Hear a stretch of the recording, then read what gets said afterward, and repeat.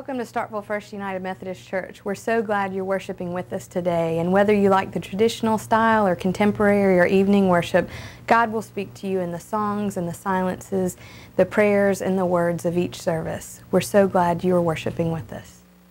Welcome to the morning service of First United Methodist Church of Starkville, the church in the heart of the town with Christ in the heart of the church. Our weekly Sunday services are at 8:30 and 11 a.m., and our evening service is at 6 p.m. Join us now as we come together and exalt Jesus Christ our Lord.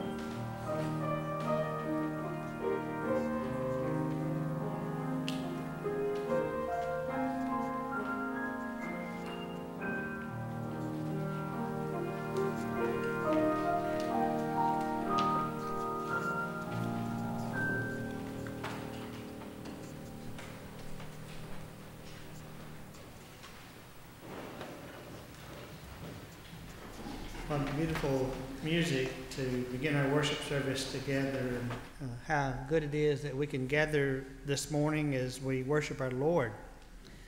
We welcome you to First United Methodist Church. If you're visiting with us this morning, we give you a very warm welcome, and we encourage you to come back and worship with us often. Bring friends and family with you as well. Let me encourage every one of you, if you will, take the time to register your attendance on the attendance pads that you'll find there in the pew. And if you'll register your attendance and then pass it down so that others on the pew can do likewise, and then take the opportunity before you leave today to greet those folks that are sitting nearby. Please notice all the announcements in the worship bulletin. So many things go on in the life of our church, and we want you to be involved in them. You'll notice that there are several things that are coming up in the month of August. So take note of that. Take the bulletin home with you and keep it as a calendar for the coming days. Our children certainly did it once again last night with their summer musical. This was their first, and considering the great success that was had and the great job that they did, it certainly will not be our last. If you were there, you realized that it was great, the food was good, and we had a good time, thanks to Cindy Melby and Ted Beverly, and certainly a host of so many others that worked so hard all week long to make that happen. To me, it's just amazing, and folks have been talking about it all morning about what was done in just a week's time, and what a great success it was. So we thank you for that. As you pray this week, please remember in your thoughts, in your prayers, Carl Nuzzo. His mother passed away this last week, and we ask that you remember Carl and his family in these coming days. Now would you please stand as we join together in our call to worship.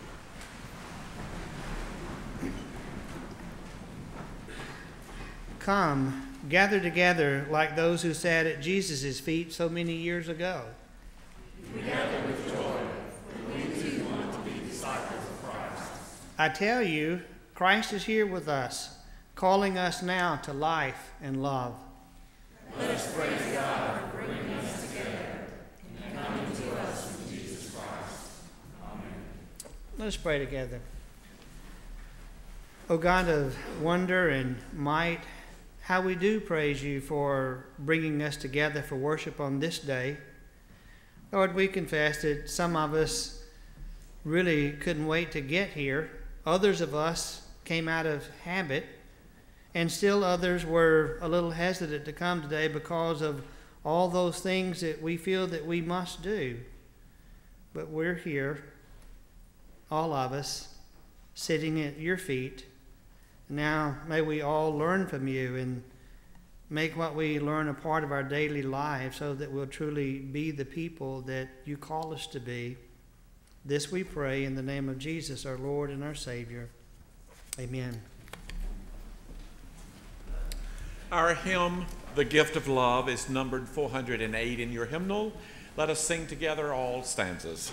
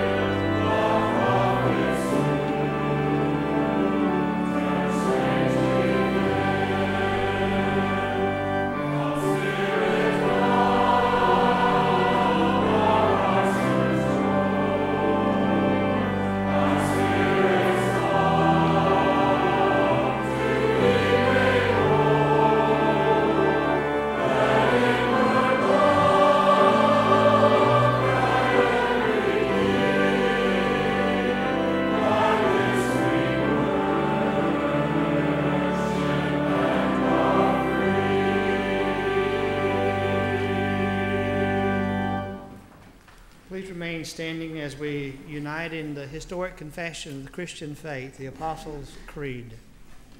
I believe in God the Father Almighty, maker of heaven and earth, and in Jesus Christ, his only Son, our Lord, who was conceived by the Holy Spirit, born of the Virgin Mary, suffered under Pontius Pilate, was crucified, dead, and buried. The third day he arose from the dead. He ascended into heaven, and sitteth at the right hand of God the Father Almighty. From thence he shall come to judge the quick and the dead.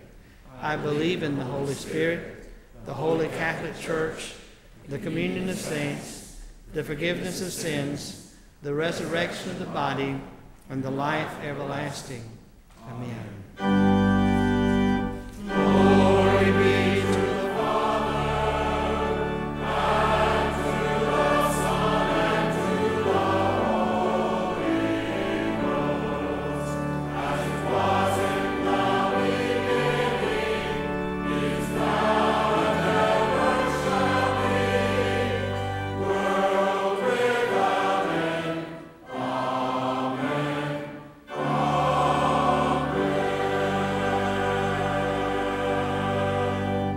Please be seated.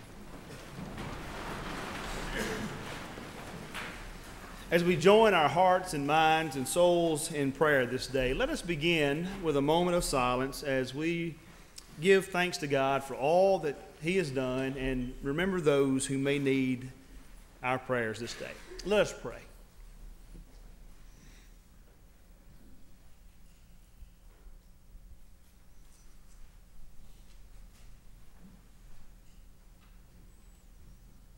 O God, whose love is beyond our imagination, yet present in this very moment to caress our souls and heal our wounds, hear our prayer of gratitude and praise, O God. In all weeks you look with compassion, with eyes that seeing us still love us, with grace that knowing us still offers abundance to our need. Make us a people who, secure always in the knowledge that you provide enough, are quick to give thanks and eager to share our bounty with each other and all your children.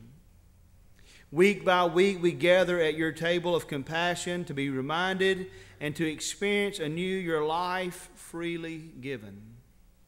As you fill our hearts and fill our hands at that table, send us forth to give to those whose thirst is burning, whose lives are empty, whose hopes are bound to a community that cares and responds. This day we give thanks for your church that can include us as givers and receivers of your grace. Bless the United Methodist Church wherever it serves this day in your name. Bless its leadership, its efforts, its generosity, its connections with the universal church in every place where gift and need touch. We thank you for Starkville First United Methodist Church and for its members who make it the wonderful community it is. Call this congregation to even greater faithfulness in this community that we might have the courage to reach beyond what we have dreamed to your bountiful vision for our lives and your ministry. Dear God, it is with this in mind that we're able to pray the prayer that you taught us to pray so long ago. Our Father, who art in heaven, hallowed be thy name. Thy kingdom come, thy will be done, on earth as it is in heaven. Give us this day our daily bread, and forgive us our trespasses, as we forgive those who trespass against us. And lead us not into temptation, but deliver us from evil. For thine is the kingdom, the power, and the glory forever. Amen. This time, Miss Jane invites our children to the front.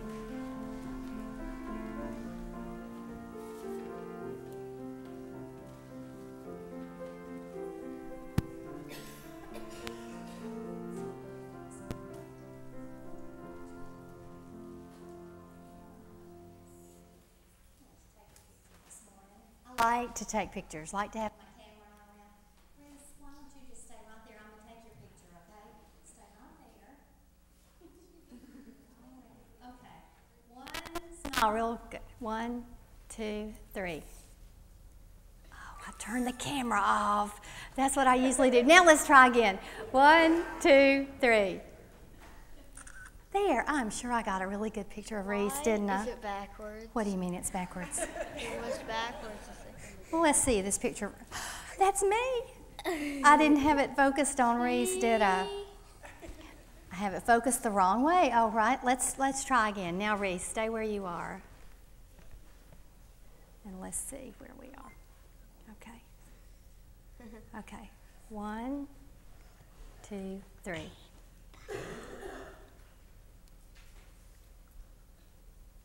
Now, let's see. There's Reese. You did it the wrong way. That's better, isn't it? You want to see, Reese?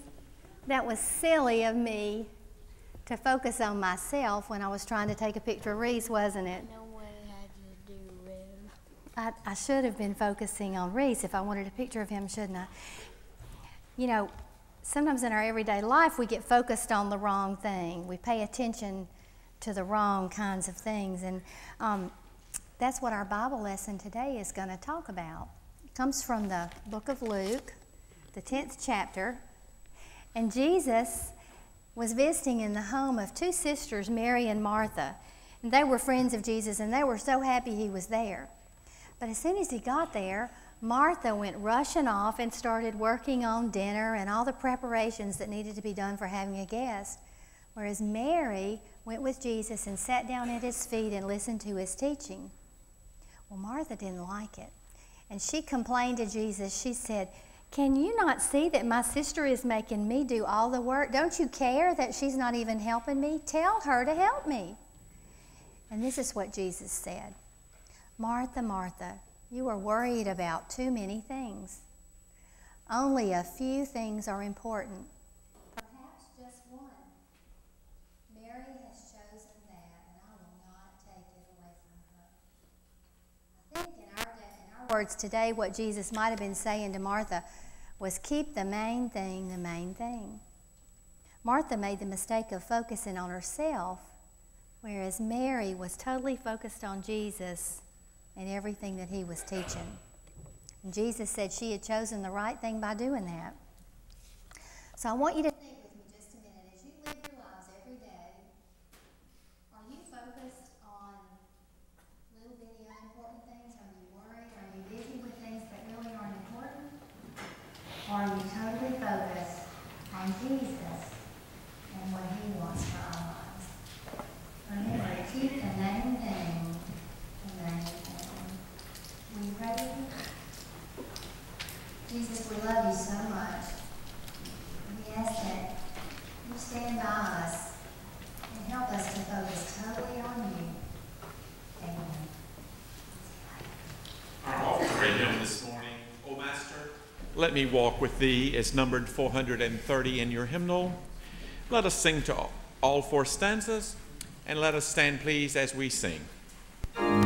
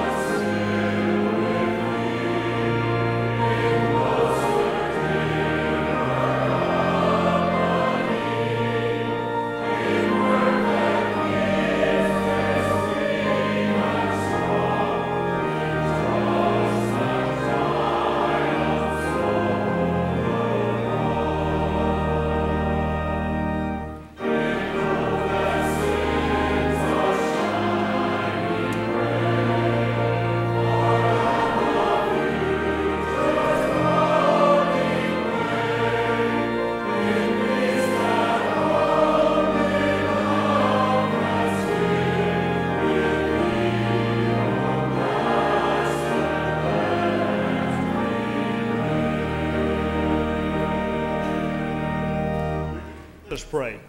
Dear God, what a great opportunity we have at this time to give back a portion of that which you so greatly blessed us with. Dear God, I pray that you bless both the gift and the giver. And I pray, dear God, that we would be faithful in using these gifts to further your kingdom here on this earth. In your name we pray. Amen.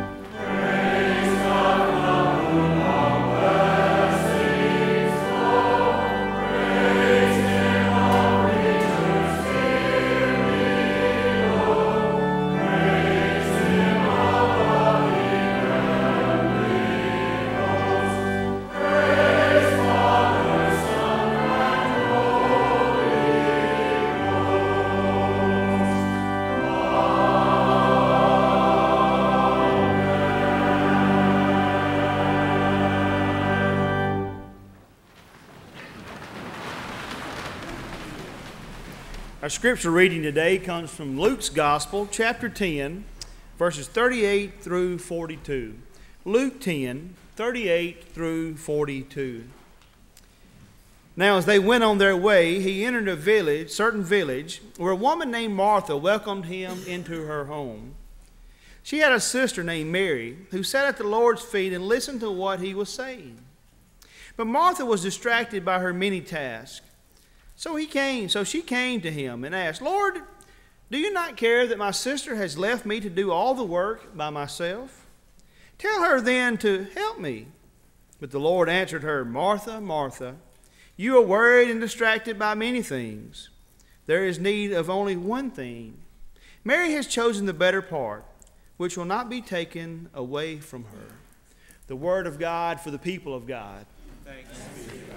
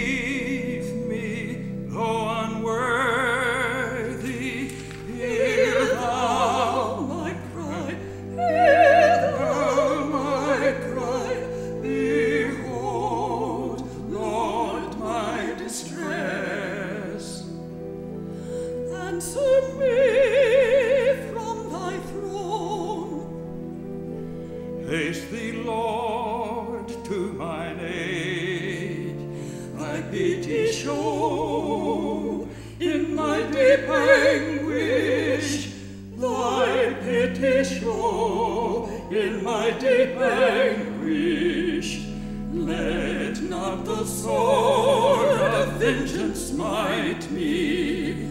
Though righteous thine anger, O Lord, shield me in danger, O regard me. On thee, Lord, alone will I call. O divine Redeemer, O divine Redeemer, I pray thee grant me pardon, and remember not my sins.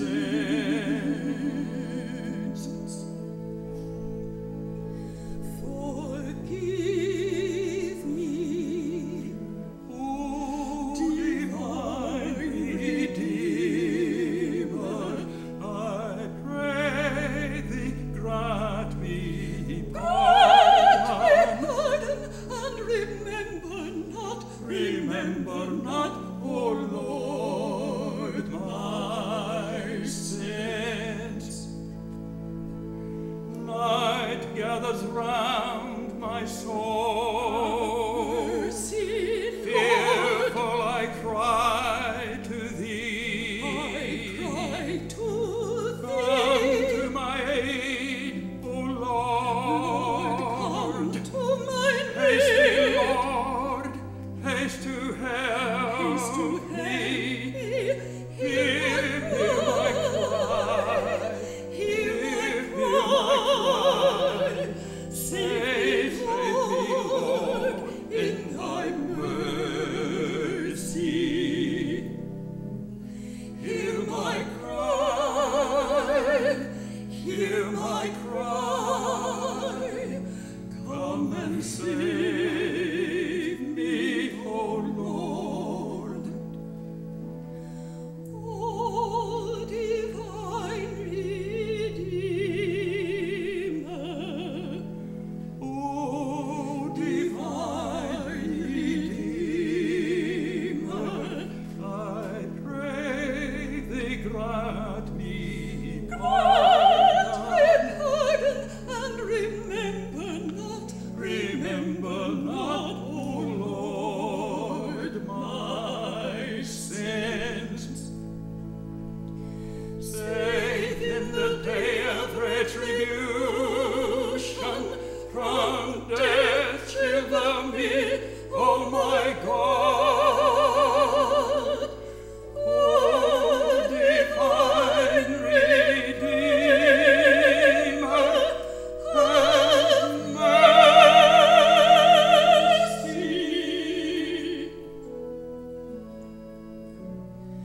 Help me, my Savior.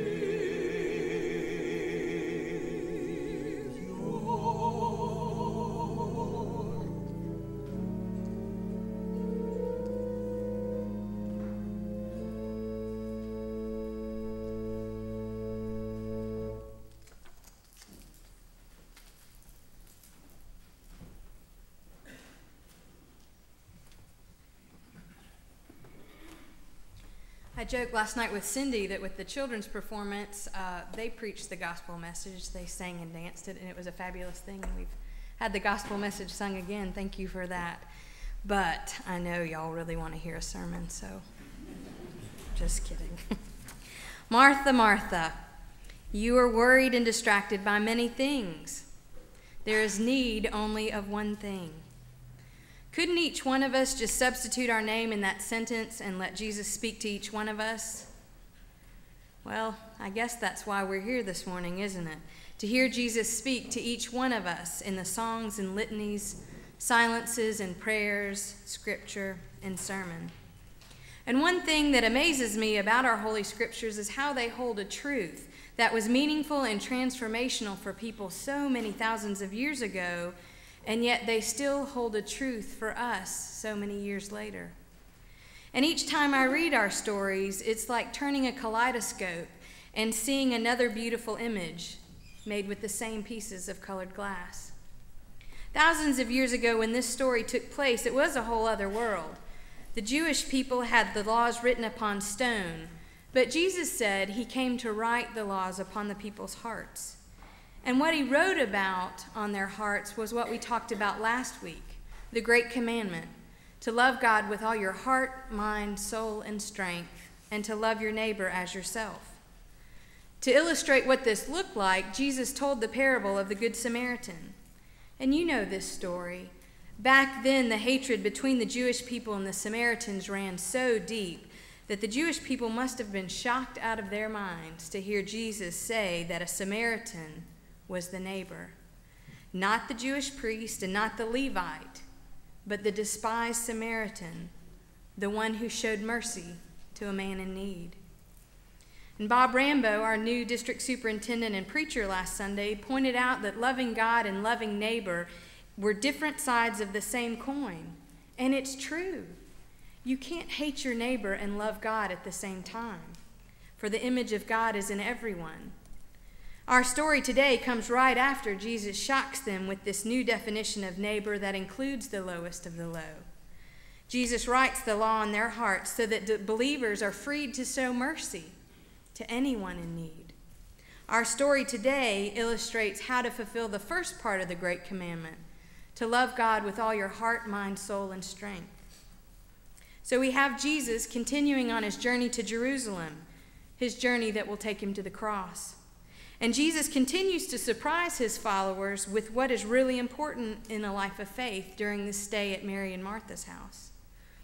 Now, we live in the great state of Mississippi, the hospitality state, and we can welcome and charm and tantalize the taste buds with any person who comes in with our southern hospitality and our down-home cooking. But the people in the Middle East can give us a run for our money. And you can just see it now as Jesus and his entourage are walking down this dusty road towards Jerusalem, and they stop at this house in Bethany, about 2 miles from Jerusalem, near the Mount of Olives. And it seems that Jesus must have stayed there many times while he was in the area, for Martha welcomed him like someone she knew and loved. So she welcomed him and began bustling immediately with all the cooking and cleaning, the customary foot washing, and preparing a place of rest for this guest. And Mary sits at the feet of her Lord. Now, most times I've heard this text preached, Martha has represented the one with a servant's heart, the one going out to do all the mission work of a church. And Mary has represented the one with a contemplative heart, the one immersed in the Holy Scriptures, the teachings of Jesus, the prayers of the people. And most of the time I've heard this text preached, the preacher points out that there is a need for both Marys and Marthas in the church, which is a valid point. The church needs all kinds of people to do all the ministries in the church. But as I read our story this time, and the kaleidoscope turned a little bit, I was struck by Jesus' somewhat harsh words to Martha. Martha, Martha, you are worried and distracted by many things. There is need of only one thing. Mary has chosen the better part, which will not be taken from her. Jesus says Mary has chosen the better part, which will not be taken from her. But when we equate Martha's work with Mary's work, we do just that. We take the better part away from Mary. And there are two shocking things that Jesus tells us in our story today. The first is pretty obvious, and I would imagine that you're guessing it, that since I am a woman preacher, I'm going to bring it up. So I will. Back then, women could only be saved through their men. They were possessions passed from father to husband. We still see evidence of this in some wedding vows that ask, who gives this woman to be married to this man? So back then, if the father was saved, the daughter was saved. Or if the husband was saved, the wife was saved. And women were not allowed to read or to write or to even touch the Holy Scriptures. So by sitting at Jesus' feet in the place reserved for a male disciple, Mary challenges the traditions of the faith. And on the flip side of that, by allowing Mary to sit at his feet, Jesus' actions reveal and model a new way of being in community, one in which there is no male nor female, nor slave nor free, no Greek nor Jew. Now, I think it would have been helpful if Jesus would have just gotten up and gone to help Martha with all the things she was trying to do. And then they could all sit down and listen at the feet of Jesus. But no, Jesus didn't do that. As one commentator put it, Jesus was asserting women's worth in a society that considered women property and on par with camels when it comes to brains. Jesus affirmed their godliness and their right to study and learn. Jesus was making a radical statement for his time, not setting up women for conflicts between home and career. And now, in order to write this new gospel on the hearts of the people, Jesus modeled this new way of being in community all the way through our Bible. You know these stories, the stories of where he kneels at the feet of his disciples and washes their feet, or he cooks them a meal. All these were things that only women were supposed to do. And we see the way Jesus includes women, like in our story today, or when he called out the bent-over woman in a temple, or healed a woman of another faith. All of those acts would have rendered him tameh, or unclean, in the Hebrew faith. Every time he touched a leper, or a blind man, or a bleeding woman, he lived out his gospel message, the one he gave his life to tell. Show mercy to your neighbor. Show mercy to anyone in need. And the church today is getting it. The church is getting that the gospel of Jesus Christ eradicates all of the distinctions that we keep creating, those of gender and race and class. But our story doesn't stop there. It goes much deeper than the shocking surface story of Jesus breaking the laws by teaching a woman and letting her sit at a place reserved for men. The second thing Jesus does in this story is not quite as obvious. Jesus tells us what we all need. Jesus says to each one of us, and feel free to insert your own name here, Martha, Martha, you are worried and distracted by many things. There is need of only one thing. Mary has chosen the better part, and it will not be taken away from her. We live in such a busy culture, and I thought when I moved here last summer from Atlanta that I would be moving into a slower pace of life, but I was wrong. We were just asking this morning, where are our long, lazy days of summer? Because we are just flying all day long. And it's so easy for me to get caught up in the many great things going on at this church, just as I'm sure it's easy for you to get caught in the many things going on in your lives. And the question Jesus asks us today, are we so distracted by the many tasks in our life that we don't take the time to sit at the feet of Jesus? The Quakers have a great way of simplifying their work. When they're asked to do something, they ask themselves, is this mine to do? And they wait for God to tell them. And they answer honestly. If God tells them to do the work, they agree to do it. And if God tells them not to do the work, they don't do the work. We know in our heads that we are not saved by works, but by the grace of God and by our faith in Jesus Christ. But my, oh my, do we keep trying to save ourselves by doing everything under the sun to prove our worthiness as a mother or an employee or a son or a boss or a Christian. But my friends, Jesus is the one who saves us. Jesus is the only thing we need. And that's what he reminds us of today. Jesus affirms Mary for choosing the better part of sitting at the feet of her Lord, listening and learning and letting her life be changed by the power of God. And in doing this, Jesus tells us all what we need, only one thing, to spend time daily with him. We, like Mary, must take the time to sit at the feet of our Lord and listen to his teachings, now through Holy Scripture, or through a covenant group or a study group or in church. We must listen and learn and let our lives be changed by the power of God. There are so many interpretations of this story throughout history, and that's why it's important for each one of us to commit to engaging the text and hearing what God is saying to us. Time with God in Scripture must be a priority in our lives. We must take the time to listen so that we can respond faithfully to God's call on our lives. And I admit this is difficult for me too. It is true that the church needs both Marys and Marthas, and we all probably have a bit of both in all of us. But if we listen to Jesus say that Mary's part is the better part, and we prioritize spending time with God, then we'll find ourselves grounded in God and not frantically attempting the many tasks life throws at us. As one commentator said, Jesus' words are neither an attempt to devalue Martha's attempt at hospitality, nor an attempt to attack a woman's traditional role.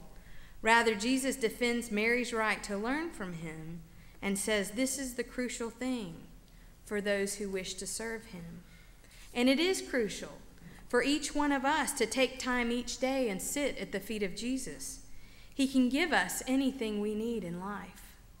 For when we spend time with God daily, we remember whose we are and what we're to be about. And that is building up the kingdom of God, building up this body of Christ.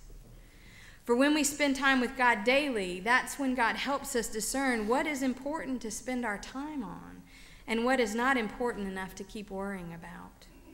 If we will ground ourselves in Scripture, we will be prompted to ask, I promise you that. But we will be prompted to act in ways that honor God and honor each other and honor ourselves. When we spend time with God daily, that's when we get comfortable enough with God to ask for what we really need. Whatever it is you need, it's going to come from Jesus. If you need peace from your worries, you know that it's only God that can give you that peace. If you need to be more kind and gentle with your words, only God can help you learn how to control that tongue, or at least that's the way it worked for me. What about patience? We could all use some more of that. And God is the only one that can increase our patience as things go wrong in life. And self-control, God's the source of that too. Because when we understand how much we are loved by God, we let ourselves get filled up with that love and let our lives overflow onto all those around us, and our hearts are filled with God's joy. You've tasted that joy before. When you spend time with God each day, before you know it, your lives will be filled with the fruits of the Spirit: peace, love, joy, gentleness, kindness, patience, and self-control. And then you end up living out the great commandments, for all your words and actions will honor God and each other and yourself. So it's crucial for each one of us, like Mary, to take the time to sit at the feet of our Lord and to listen to his teachings, to learn, and to let our lives be changed by the power of God. Friends, there's only one thing you need. It's Jesus. Amen. Now, as we sing our closing hymn, if you'd like to become a part of this particular body of Christ, I invite you to come forward as we sing our last song. Or if you've realized that what you really need in life is Jesus, I'd like to share this sweet prayer that the kids taught us last night in their show. And just say it for yourself at some time. It says, "Come into my heart, Lord, stay with me there, so I'll have the real love, the true love, a love I can share." Please stand and join us in singing number 462, "'Tis So Sweet to Trust in Jesus." Jesus